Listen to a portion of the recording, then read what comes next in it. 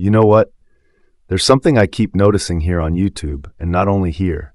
I see a lot of blindness and a strange kind of extremization when it comes to reality, to history, and to truth in general. We live in the age of mass media and we're constantly bombarded with conflicting information. Men who went to the moon and conspiracies saying they never did.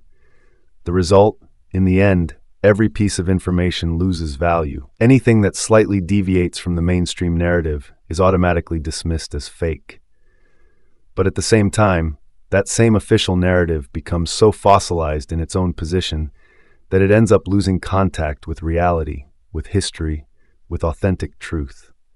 So today I hope we can switch off the spotlights and all this media noise for a moment and dive into the real story of who invented the telephone. I want to show you how the general belief is often distorted and far away from historical reality. Let's start from one fact. Yes, it's true that the industrialization of the telephone was carried out by Alexander Graham Bell. But this story is much more complicated than it seems. The telephone, understood as a device that allows the human voice to be transmitted through electricity, was invented by Antonio Meucci. And I'm not saying this out of national pride. It is the United States Congress itself that, with an official resolution, has recognized this historical truth. So is Bell an imposter? A fraud? A thief who stole the idea? Well, it's not that simple. Reality is more nuanced. Bell did in fact reach the same result, but he did it later than Meucci. And on his side, he had a fundamental advantage, a much stronger and more structured scientific background. You need to understand the context. On one side, there was Antonio Meucci, a self-taught Italian inventor, a man still deeply rooted in the culture and mentality of the 19th century. On the other side, there was Bell, already projected into the 20th century, with formal scientific training, economic resources, and a network of connections that Meucci couldn't even dream of. This story teaches us something fundamental. Historical truth is rarely black and white, good guys versus bad guys.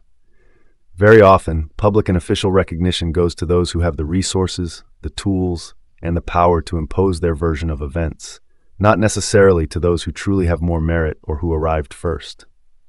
There is much more to say about this story, and with this video, I hope to walk you through the whole thing in detail.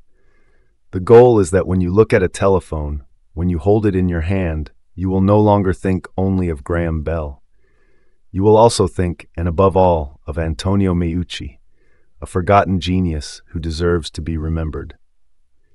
And with this video, I also want to take a few seconds to pay tribute to my Italian-American brothers and sisters for what they have been able to do, for what they achieved in the history of the United States of America, and for everything they went through for decades and which today is largely forgotten.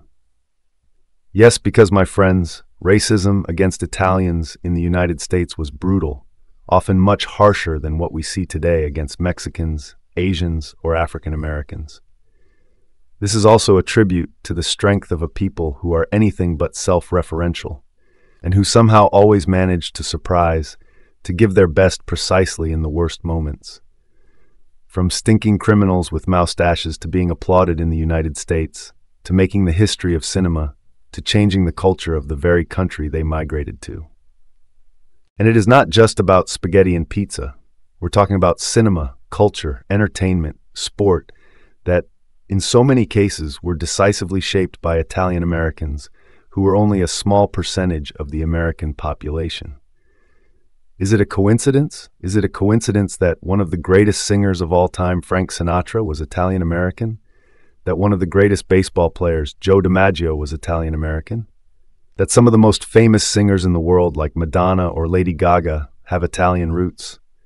That so many of the most influential filmmakers and actors in Hollywood come from Italian families? That among the most decorated soldiers of the Second World War, there is an impressive number of Italian surnames? Well, guys, thank you.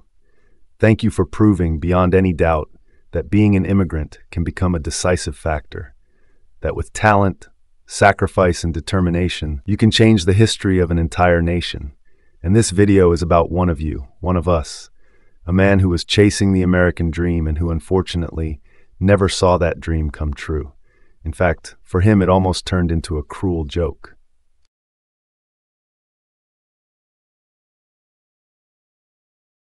Cuba, autumn 1849. In a small laboratory adjacent to the Gran Teatro, Antonio Meucci, a 41-year-old Florentine, theater machinist and self-taught inventor, is conducting an electrotherapy session on a patient suffering from rheumatism, a common practice at the time. To regulate the current, Meucci inserts a wire in the patient's mouth and, as a precaution, a second wire in his own mouth.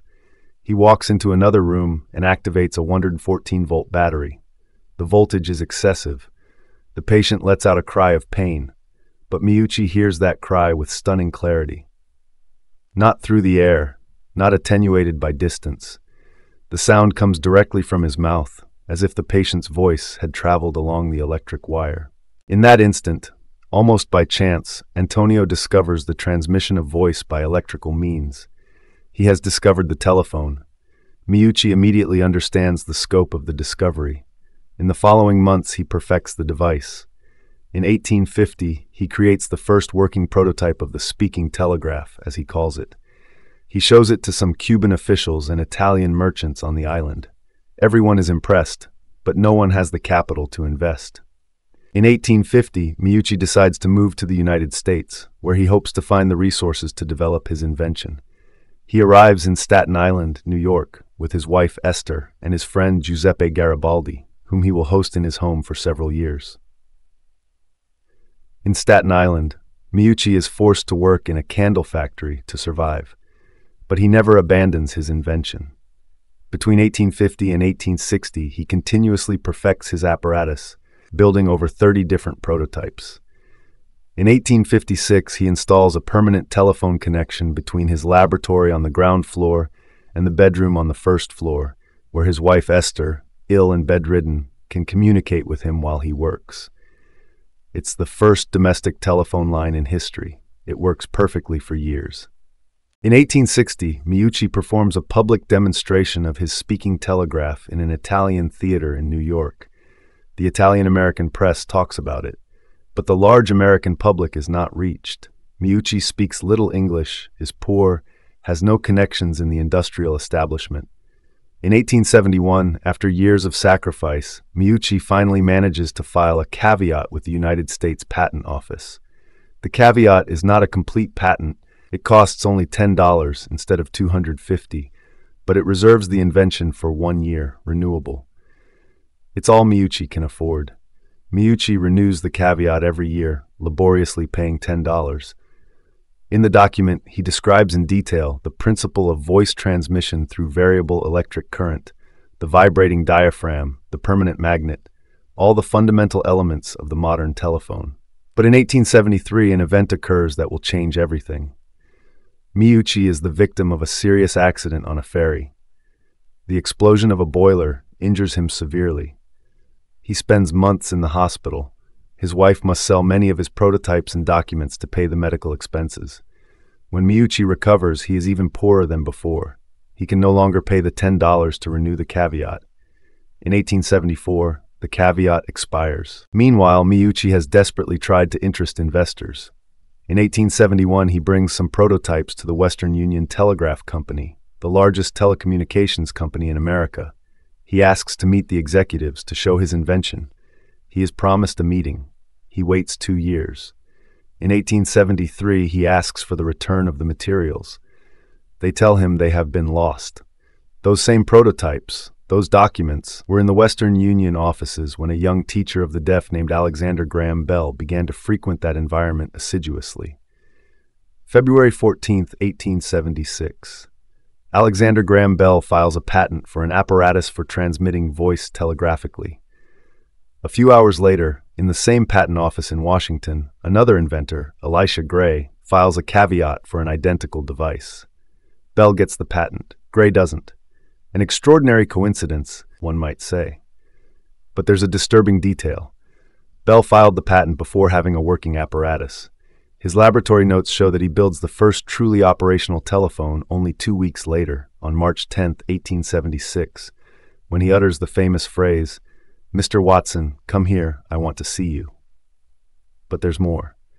The technical drawings in Bell's patent describe a variable resistance transmitter immersed in acidulated water, a design that Bell had never experimented with before. It's exactly the design that Elisha Gray had described in his caveat, filed the same day. How is this possible?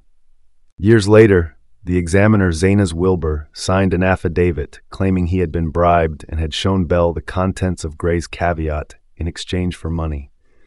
A highly controversial document, but one that has since fueled suspicions about the correctness of the procedure. Bell himself noted in his diaries just 5 days after obtaining the patent that he had modified the design following indications received informally at the patent office. But the real question is, where did Bell get the original idea from? Bell was working on harmonic telegraphy, a system for transmitting multiple telegraph signals on the same line. He had never worked on voice transmission. And here we return to Meucci. The prototypes and documents that Meucci had left at Western Union in 1871 had disappeared in 1873. Bell began working intensely on the telephone precisely in that period.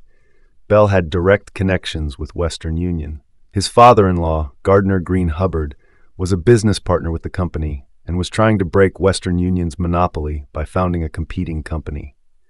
On March 9, 1876, the day before his famous demonstration, Bell writes in his notes a revealing phrase, "I have finally found the way to make the variable transmitter work." Which variable transmitter? The one that Meucci had described in his caveat of 1871, now expired? When Meucci reads in the newspapers that Bell has patented the telephone, he is devastated. He writes letters, seeks lawyers, collects testimonies, but he is poor, doesn't speak English well, is almost 70 years old. Bell instead is supported by powerful financiers. In 1877, he founds the Bell Telephone Company, which will become one of the largest industrial empires in history. Meucci doesn't give up. In 1886, he manages to file a lawsuit against Bell, but he doesn't have the money for a private lawyer. His case is joined to a broader proceeding, the United States government against the Bell Telephone Company for patent fraud. In 1887, the trial begins. It's an explosive case. If Bell loses, his patent is annulled, and the telephone empire collapses. Meucci's lawyers present devastating evidence. Witnesses who had seen Meucci's telephones working in the 50s and 60s, documents, newspaper articles, even Giuseppe Garibaldi had written attestations about Meucci's priority. But the Bell Telephone Company has immense resources. It bribes witnesses, buries documents, prolongs the trial with delaying tactics. In 1889, Antonio Meucci dies, poor and defeated, at the age of 81. The trial continues without him. In 1897, after 10 years of legal battles, the evidence against Bell appears increasingly damning according to many observers of the time. But between a Supreme Court ruling favorable to the Bell Telephone Company and a change in political climate, the federal government decides to definitively abandon the case. The practical result is clear. The telephone empire remains intact, and the truth about Meucci remains buried. The truth is buried. For a century, the name of Antonio Meucci disappears from official history.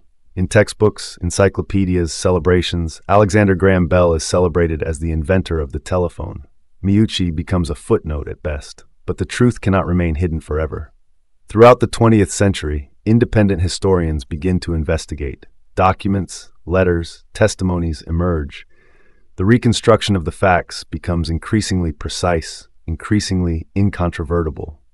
In 2002, after years of pressure from the Italian-American community and science historians, the United States House of Representatives approves Resolution 269, which calls for recognizing the life and achievements of Antonio Meucci and recognizing his work in the invention of the telephone, going so far as to write in black and white that if he had been able to pay the $10 to maintain the caveat, no patent could have been granted to Bell.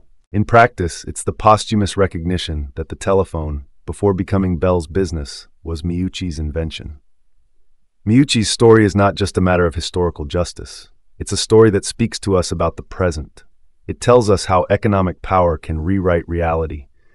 Bell had the capital, the connections, the lawyers. Meucci had only genius and truth, and for a century, genius and truth lost. It tells us how true innovation, the kind that comes from pure curiosity and necessity, often emerges from unexpected places. An electrotherapy laboratory in Cuba, a candle factory in Staten Island. Not from centers of power, not from prestigious universities, but from independent minds that observe the world with new eyes. It tells us about the relationship between discovery and credit. Meucci discovered the telephone in 1849. Bell patented it in 1876, 27 years later. But Bell is remembered as the inventor. Why? Because he had the means to transform a discovery into an industry. Capitalism rewards those who commercialize, not necessarily those who invent. And it tells us, finally, about a problem that still persists today: intellectual theft facilitated by institutions. The lost prototypes at Western Union, the patent approved thanks to a corrupt official, the trial buried by the government. How many other stories like Meucci's are buried in the archives? How many inventors have been robbed of their discoveries by those who had more power? What happened to Meucci today happens to researchers working in universities who see patents end up with multinationals, to open source developers whose work is packaged and sold by others, to startups that are bought only to silence a better idea. Meucci's story reminds us that truth, however strong, needs to be defended. That genius, without justice, can be trampled. And that often the names we learn as fathers of an invention are actually just the winners of an economic and legal battle, not the true pioneers. Antonio Meucci died poor, forgotten, defeated. But his story in the end has emerged. It's a posthumous, belated victory, but it's a victory, and it teaches us that it's always worth fighting for the truth, even when it seems that power has already decided who must win. Because history, sooner or later, settles accounts with itself. And when it does, names like Antonio Meucci shine again, while empires built on deception, however powerful, show their rotten foundations. The telephone we use every day, that smartphone we keep in our pocket, descends directly from that accidental discovery in a Cuban laboratory in 1849. Every time we talk on the phone, we're using Antonio Meucci's invention. It's time the world knew.